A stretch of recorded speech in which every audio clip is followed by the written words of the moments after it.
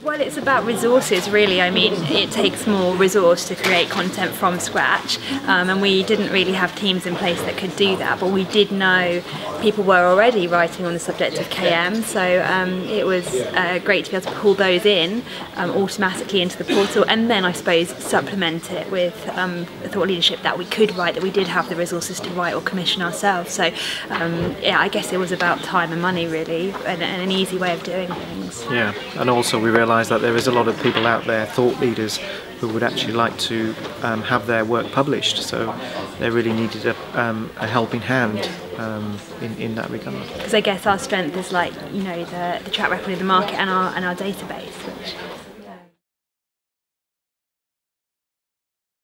So for the portal, yeah, you need to make sure that what you're bringing in is stuff that's about KM. So you wouldn't want to pull in a blogger who was blogging about lots of topics other than KM, which they might do. I mean, it's okay, I guess, if a blogger has like the odd personal post about the weekend or whatever, but it's going to clutter up the portal if you've got sort of bits about sport in between. So so we had criteria like that.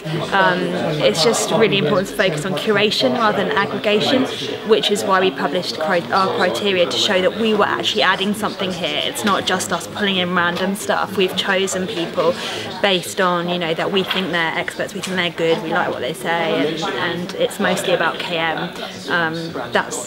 Those were the kind of criteria. Yeah, and it also helps that we have the setup as a publisher. We have editors, sub-editors already in house, so that's the plus sign for having a publisher behind curation.